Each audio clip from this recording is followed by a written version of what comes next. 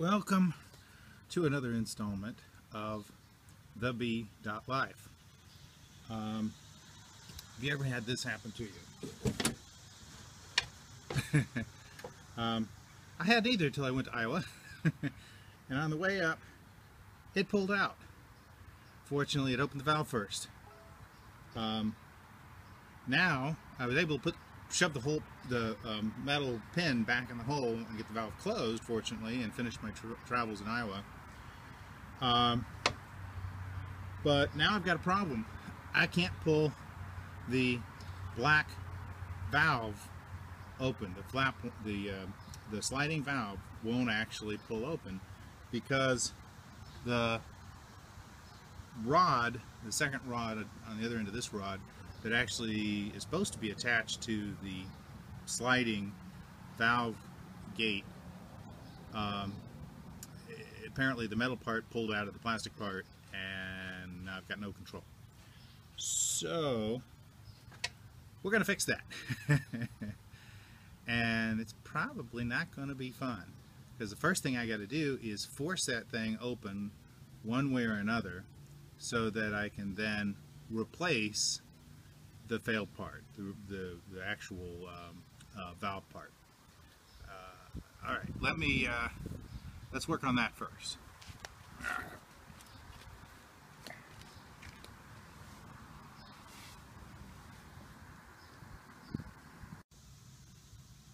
So this is what this looks like underneath here. This pin would be the original handle that would move that valve back and forth, and this is supposed to go this way, but just for display purposes I'm going to put it upside down. And this is how this works, is that this pin goes in and out of that hole, and it allows it to operate that valve.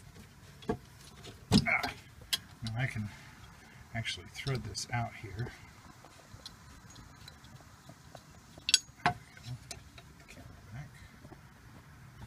So this would be, there'd be a handle here on this threaded part, and then this is supposed to go in and out. Now it's supposed to stop about there and not pull out all the way. This is a hole sealed unit with the valve, and the problem, of course, is that I don't know what's in here. I don't know what's supposed to be holding that pin. Now, when we were up on Iowa, touring the Winnebago factory, on our way out, we stopped off, fortunately, at the Winnebago Parts by Highway 9, and bought the exact replacement part. Same thing, complete with the handle, and it actually does stop. It also moves a whole lot easier than mine. I imagine some of that's just age and wear. So first thing I'm going to do is, it's got these flanges bolted to the side of it. I'm going to take off. This should be, here's the crux of the problem, right?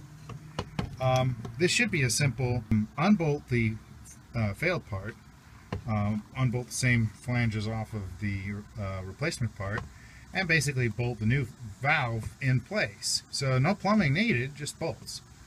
Problem. This happened while we were traveling, and there's stuff in the tank. The black tank is not empty. So yeah, I have to get that valve open before we try to replace that. Before I unbolt this one, I gotta get this open one way or another, by hook or by crook. Even if it destroys this unit, I gotta get that valve open so I can empty my tank. And then flush it well before trying to do this. Okay, so let's unbolt this one, and just to double check and inspect and see if there's anything it can tell us about how to get the old one open. All right. Okay, so here's the replacement part, and we're just gonna unbolt this 7/16.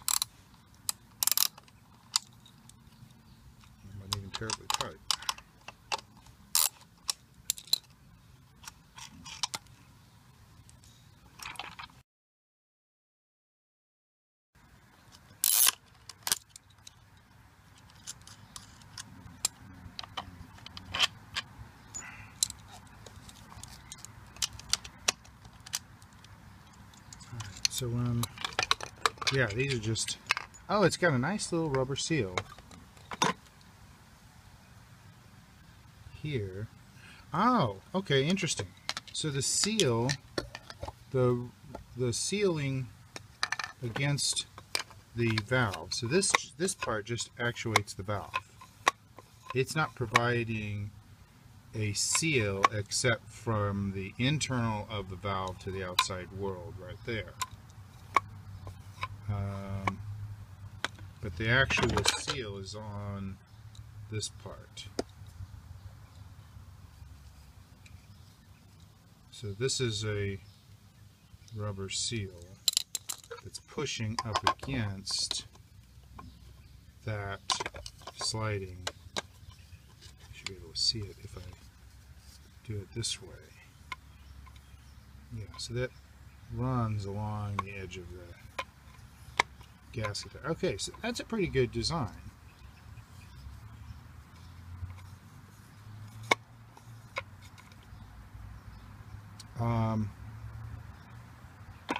And let's see, does this pull out? Yes, it does. So I could put the new rubber seals on the old part. Since it's the same part, since I got it from Winnebago Parts for my model, this should be an exact replacement. So yeah, bolt-on is going to be a snap, but I still don't have any knowledge about how the pin interacts with this plate. Okay, we're going to have to use an inspection camera and go in and have a look. And not on this part, because I want the new part to be undamaged, ready to go. We're going to have to explore under the van. So I bought quite some time ago, actually, for inspecting the insides of guitars, one of these lovely little $20 on Amazon inspection cameras. It's a USB cable with a camera on the end with light and everything. It just plugs into your laptop and you run. Let's get the world right side up here. And you can see stuff just by pointing the camera at it, because it's such a small. So I can put this inspection camera right in that hole. Just very convenient that that fits. So I can put this inspection camera right in that hole. Just very convenient that that fits. And now I can see what's going on inside.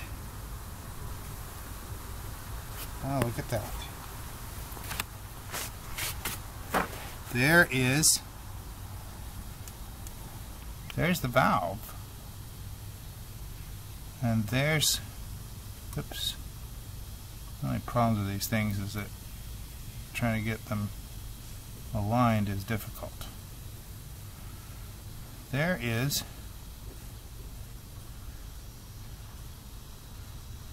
the problem. That plastic broke out. And it's just plastic. It's just it looks like an extra thick piece of plastic around where that pin goes into there, like that. So, okay.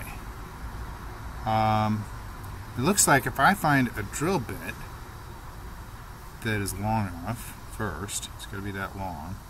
I don't think I have any drill bits that long. But if I find something that's got a drill bitty end, or even just a really super long screw, that would work. A really long wood screw, and get it into that depression there in the middle, and screw it in. I should be able to bite it enough to be able to pull the valve out. And then I can do my dump once it's open, and then I can leave it open, flush it all nice and clean through, and then go ahead and bolt it and replace it. So this should be a snap, as long as I can find a drill bit, or preferably a screw, a very, very long screw. I know I don't have a long screw on board, but I happen to be parked where there is a hardware store across the street. So I may go shopping for a really long screw.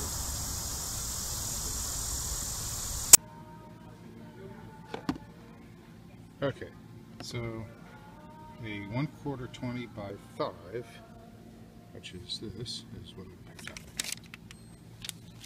That should work because it's the same length and diameter as the original. It actually happens to match the thread on the other end. So I was really wanting something with a pointy tip, and to be able to poke it in the plastic and make sure I could bite into it and be able to pull the valve open. But because this is pretty much the same diameter as the original hole, I'm thinking it might work as is. If it doesn't work, I'll hacksaw a slot into the bolt and get it so it's got something to chew into the plastic and hopefully be able to get a bite. But maybe it'll work as is. So let's give it a try. So we're going to take our threaded rod and we're going to stick it in and feel around and turn on it and see if I can grab onto something. Oops. See if I can knock over the camera in the process. With the light. There, that's better. Alright, well it kind of feels like I'm into something. Maybe.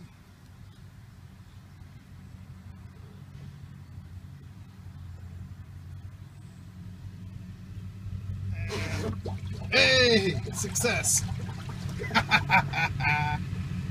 Uh-oh, man, we have a little bit of drippage, but yeah, so what? Okay. So that's step one. We got the flat valve going. We got the valve pulled open, so yay, progress. Now I got to run the macerator and get this dumped out. Okay, after a successful dump with very little spillage out the side hole here, it's now time to unbolt this old one and replace it. And I'm really hopeful that I got all of it out. Let me just kick the macerator on for a second, one more time. Yeah, that sounds empty. Okay, so unbolt time. Let's get the wrench and go to work here.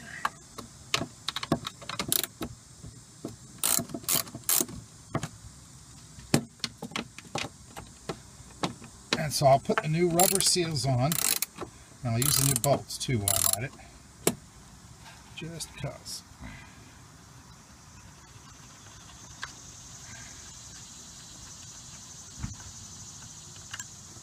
Oh, knock over the camera. I guess if I went on the other side of the camera, whoopsie. Apparently I'm having a severe case of dropsy today. That's loose.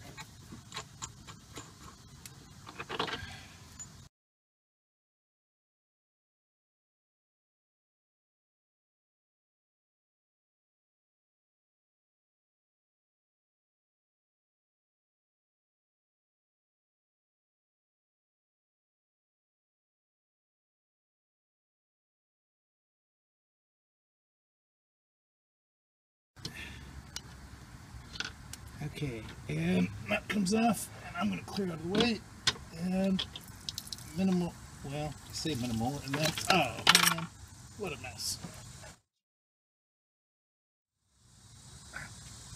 Yeah, good thing I postponed my shower till after I did this. Gosh darn it.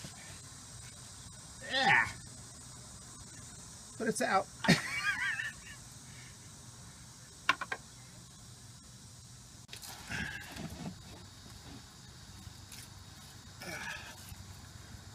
Okay. So, old ring comes off, new ring goes on, old ring comes off, new ring goes on.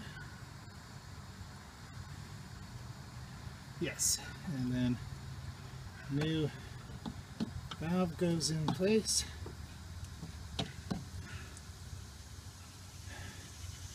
There's no way I'm doing this a second time. If my camera screws up this time, I'm going to be extra special irritated. One bolt and 2 bolt. I'll start putting some nuts on.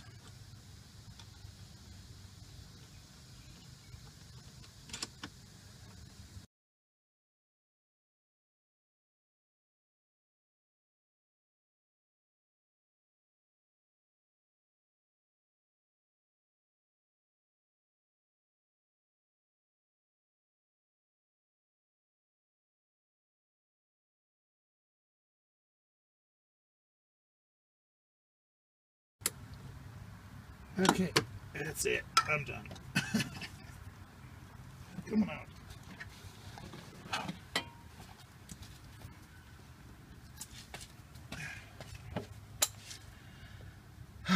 So, we now have crooked camera. We now have a valve here.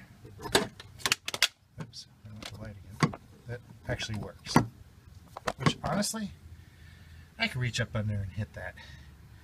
But I probably should go ahead and connect it up the way it's supposed to be. I may, however, leave that for another step on another trip. I don't know, we'll see. Okay, I've hosed down the general area, and now I'm going to try to turn the handle. I'm hoping there's threads underneath here to match the one that was installed originally. Since it's supposed to be the same part, it should be the same part. So I'm going to clamp down on this with vice grips and turn. That looks very promising. Yay.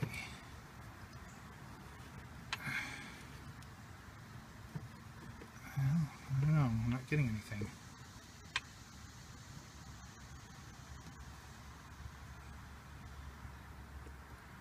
It's turning. I don't feel it coming off. Or am I just turning it in the vice grips? A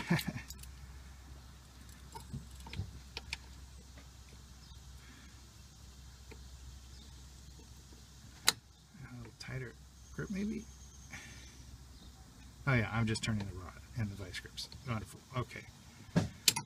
How are we supposed to get this off?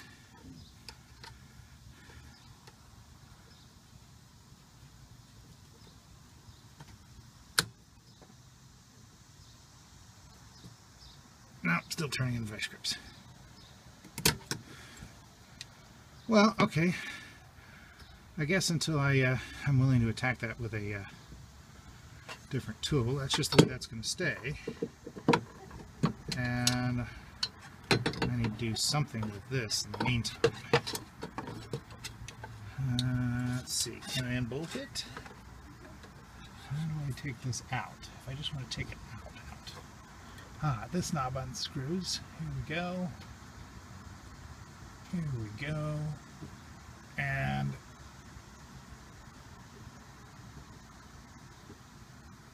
maybe someday that will finish turning out.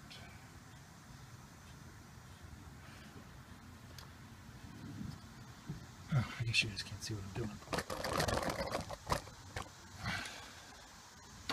So, I'm trying to turn this out so that I can take this out of the hole and not have it flopping around.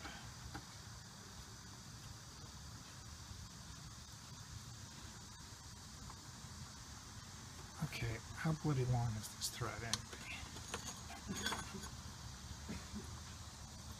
There we go. All right, that's out. There. Now, I have to reach in to get to my new valve, but you know what? Hey, that works.